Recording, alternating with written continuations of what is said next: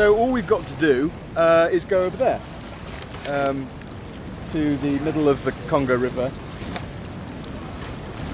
through the rapids on a boat that's made out of a tree trunk.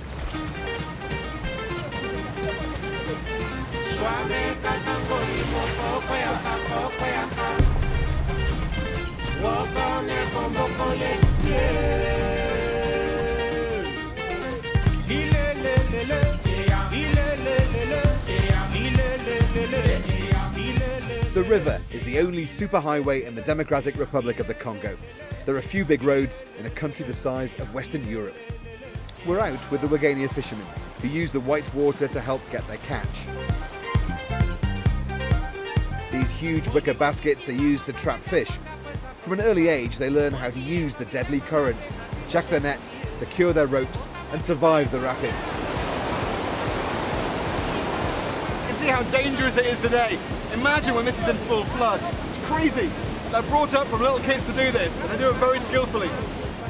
It's a very traditional but tough way to make a living on the river.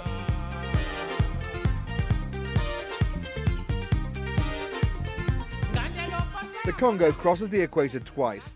It flows for thousands of kilometres, but you've got to watch where you're going. We get the chance to stand in the middle of the Congo River. We got stuck on a sandbank. We all got off and we've all managed to get it going again. So we're back in business.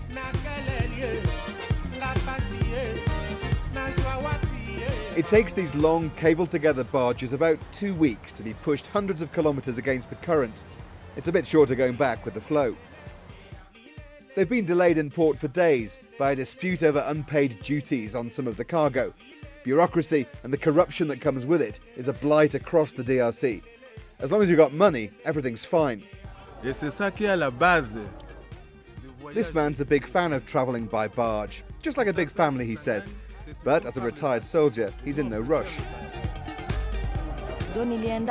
Karine Linguli just wants the journey to end. Her husband recently died. She's disabled and has run out of money to buy food for her kids on the boat. She's heading for a new start with a Bible by her side. During the Belgian colonial times, this really was a highway. Among the traffic were luxury steamboats. The remains now lie rusting along the banks. In many ways, the Congo has gone back in time.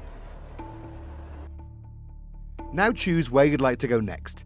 Into danger, dodging militia in the Ebola zone, or to the mines to see how electric cars can make the Congo rich.